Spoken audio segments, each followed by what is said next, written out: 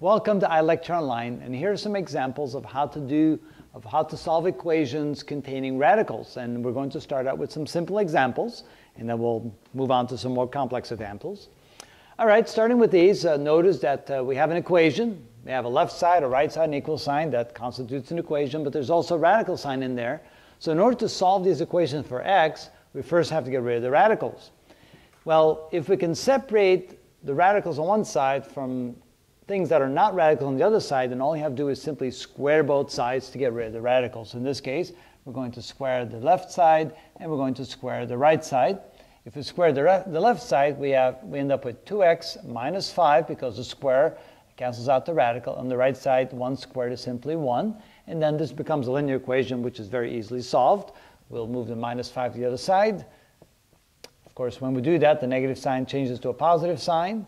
And then we end up with 2x is equal to 6. Divide both sides by the coefficient in front of x, which is 2. And so we get x equals to 3. And that appears to be the solution. Now, before you know for sure that's the solution, it's always a good idea to plug the value that you have for the solution back in the original equation to make sure that this does not cause any problems. So we're going to do a check.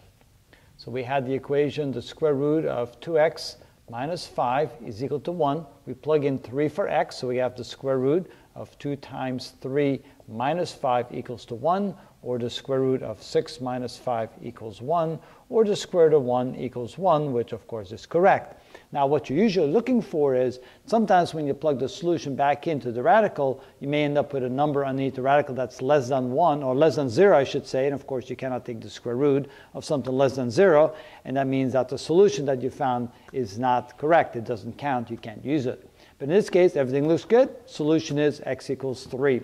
So let's move on to our next example. Again, we have the radical separated from all the other terms that don't have a radical. We can then square both sides. So we're going to square the left side, x squared minus 1 quantity squared equals the right side squared. When we square this, the radical disappears. So we have x squared minus 1 equals 1. Move the negative 1 over. We have x squared is equal to 1 plus 1, which is 2. And now we take the square root of both sides. So we can say that x is equal to plus and minus the square root of 2. All right.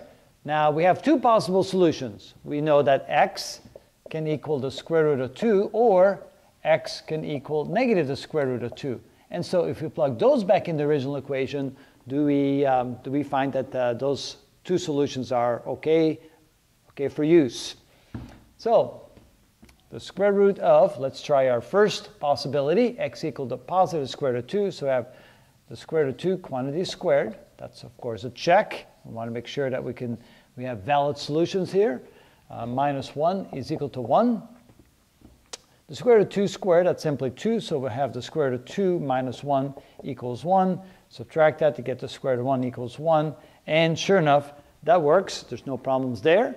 And then I think you can see that if you plug in the negative answer, the square root of negative the square root of 2 quantity squared, minus 1 equals 1. That's another check.